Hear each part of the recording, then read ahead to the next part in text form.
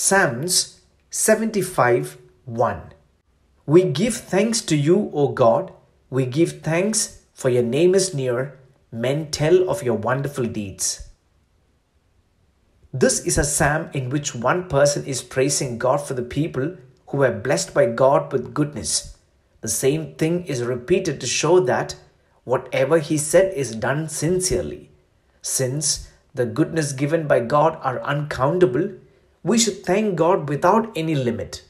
If God has helped us only limited and blessed us with goodness according to our praises, our situation would be very pathetic.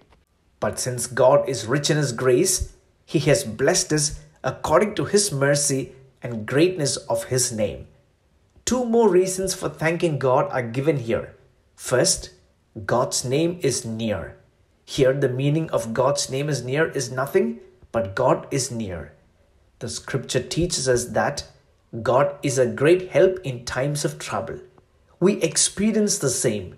The meaning of the name Emmanuel is God with us. Jesus Christ, who promised that He will be with us till the end of age, is with us yesterday, today, and forevermore. Those who experience the presence of God will definitely praise God. There is no doubt about it. Since God is near to us, we also experience and enjoy the wonderful deeds of God. One of the ways of praising God is to describe the wonders of God. That is not just praising God, but offering glory to God and a testimony before other people.